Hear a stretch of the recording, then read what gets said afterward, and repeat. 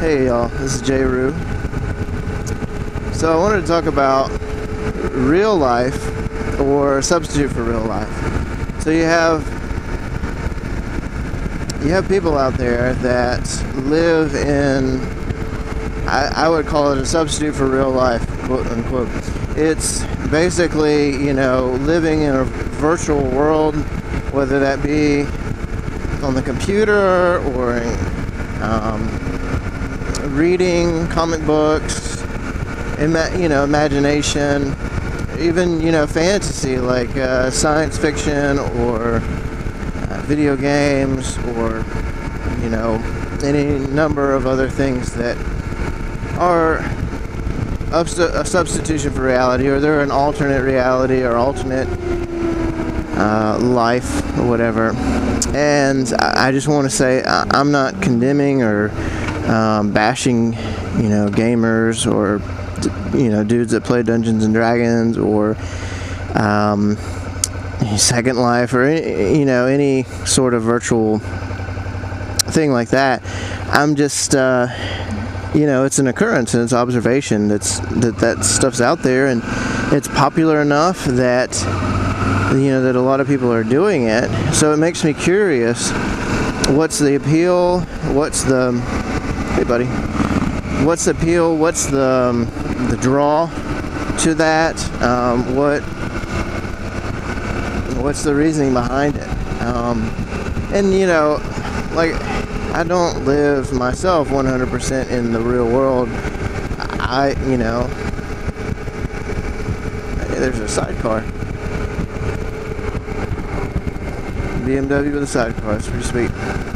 I watch science fiction movies. Of course, the diehard sci-fi guys will be like, "Oh, J.J. Abrams, Star Trek, that's not real." Yeah, but it's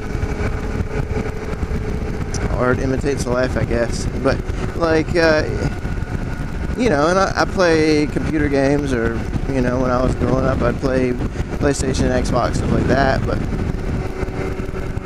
I'm not advocating, I guess, a total withdrawal. So, having said all that, I'm not trying to bash or come down on gamers or whatever, but there's definitely a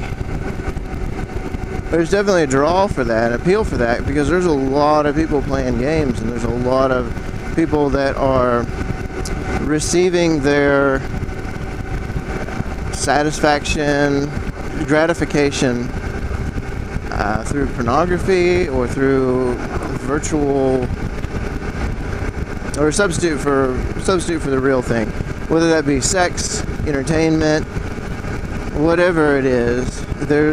It's available out there to substitute those desires, interests, pleasures, and substitute the original real thing, and then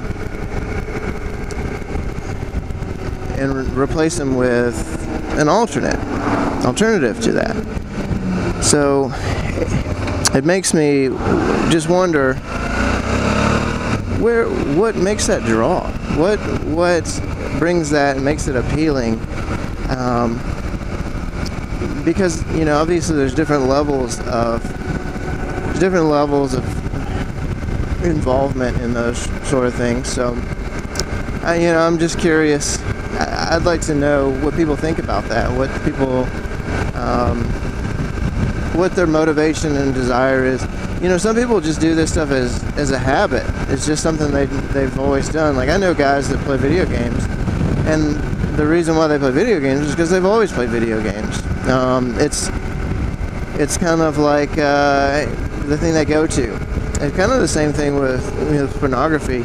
Like, I know there's guys out there that have that look at porn and get involved in subscribing or view, cam girls and all this other stuff.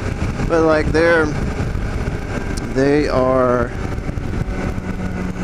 choosing to do that, and I think part of that is there's a segment of those people that do that because it's something they've always done, you know, like it's a habit, and, you know, kind of like some people, like their default thing is to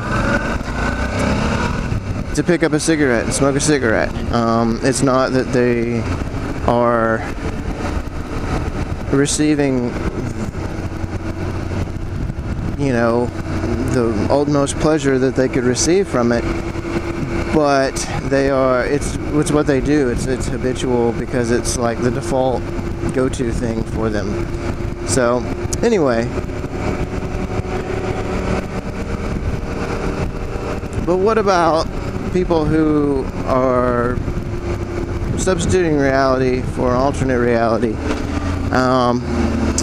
in other cases, in not because of an addiction or a habit or whatever, but it's just it's an interest. It's like there are people out there that would rather choose to live in the alternate reality. Like if they could choose between live in real life or choose between this alternate life, they would choose the alternate life because it's better.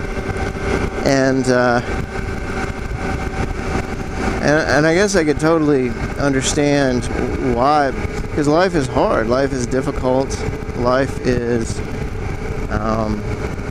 you know, sometimes it's a struggle. There's definitely moments where you're you know, living on top of the mountain and you're feeling on cloud nine and you're just enjoying life and all that stuff. But then there are definitely times where life is a struggle, life is difficult. You know, I think everybody just about at some point in time deals with those moments, with depression, with some sort of trial in their life they have to go through, some sort of adversity. But you think about that adversity, like the adversity that you face in life is what hardens your character, what causes you to grow and to avoid that, to go into an alternate reality and to avoid that, to willingly choose that reality over facing your adversity. It cripples you. I think it really cripples you and makes, hello people, it cripples you, it limits your growth as a person, and kind of shelters you from the things that you need to experience in life. You know, I think our society is a lot different than it was, you know, 50 or 100 years ago. And it's not just because we have technological advancements to make life easier, not necessarily simpler, but make life easier. But we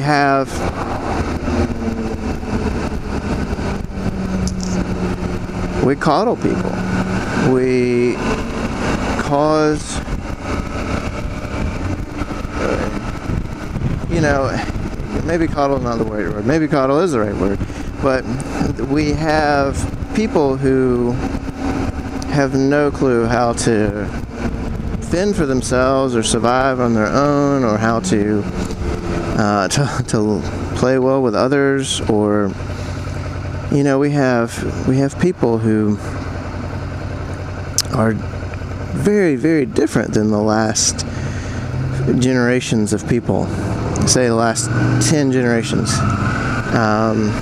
And you know, I'm not trying to bash on millennials because part of it is not their fault, but you know, you're dealt with what you're dealt with, and you have to choose to make something of your situation, whether it's a crappy situation or whether it's a good situation. You still have to, you know, you can't just sit and blame others for your failures. You have to own up to it, and part of that is facing difficulties and then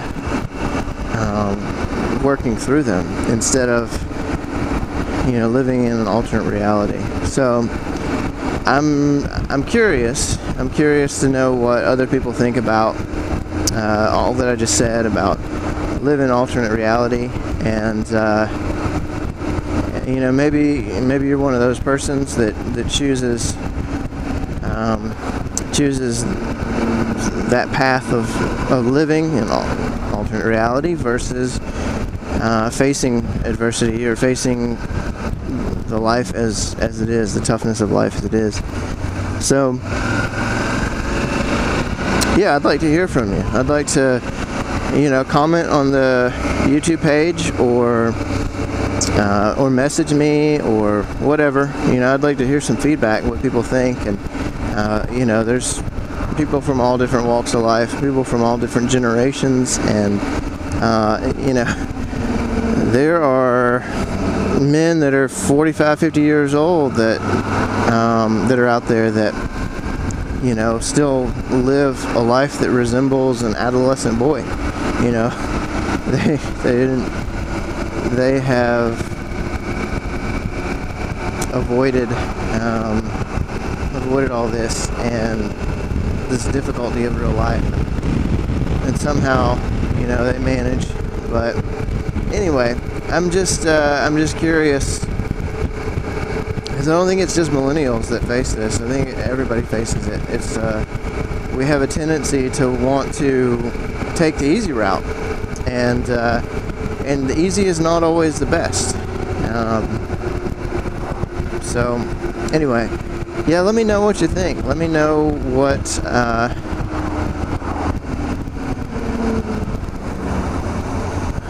what you say about that. I'd like to hear from you, and know what you think, because you know, I'm just one man. I have my opinions, and I know that there are people from different walks of life, and people who, I guess, are more realists than I am, and then there's people that are more delving into the alternate realities of life, whether that be through social media, or whether that be through fantasy, sci-fi, or gaming, pornography, whatever it would be. Yeah, I'd like to hear what you have to say, and of course, keep it civil. Obviously, no crazy talk, no bashing, or but you know, there's nothing wrong with hearing someone else's opinion, and then recognizing, acknowledging their opinion. And you know, if you don't believe it, you don't have to silence or oppose someone else's opinion. I see that a lot nowadays, especially on social media. And there's some cars. I see that on social media, and like, it's just not right, you know, to have your opinion stifled because someone doesn't agree with it. That's like, you know, that's what they did in Nazi Germany or something. So, you know, it's wrong. But anyway, yeah, let me know what you think. I'd love to hear from you. I'll talk to you all later. This is J. Roo signing off.